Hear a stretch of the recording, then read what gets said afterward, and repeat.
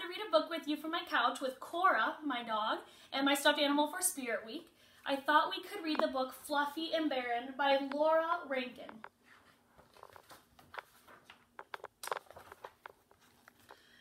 One summer day, someone new waddled into Barren's life.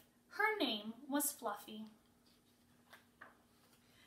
Barren had to share his food with her and his water. At night, she even followed him to his favorite sleeping place. They became friends. Every day, the two of them played together. Barren was good at tag. Fluffy was great at hide and seek.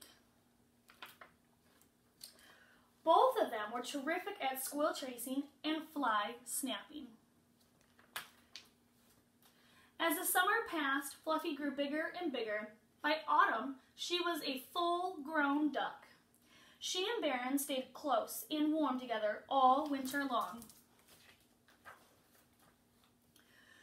Then spring arrived, and 3 wild ducks landed in the pond. Fluffy watched, waddling back and forth toward the newcomers, and then back to Barren again.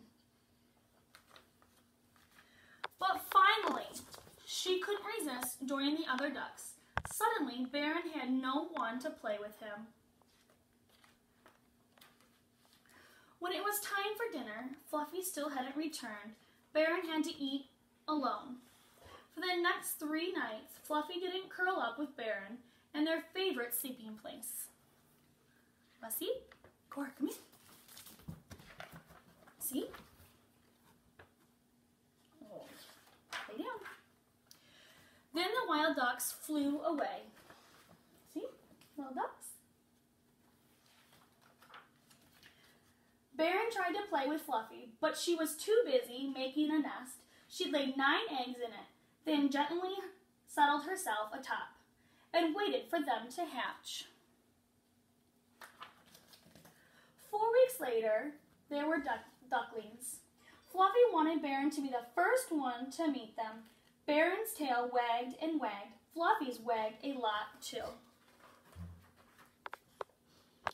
At last it was time to play again, and oh, what fun they all had. That evening, Barren led the way to dinner. Never had he shared a happier meal. And after such a busy day, everyone was eager to snuggle in together and fall asleep. Barren felt cozy and warm in his favorite sleeping place with 9 brand new friends, and best of all, his old friend, Fluffy. Thanks for reading with us, me and Cora and my gorilla, for Stuffed Animal Spirit Day. Have a great time rest of your day. Bye!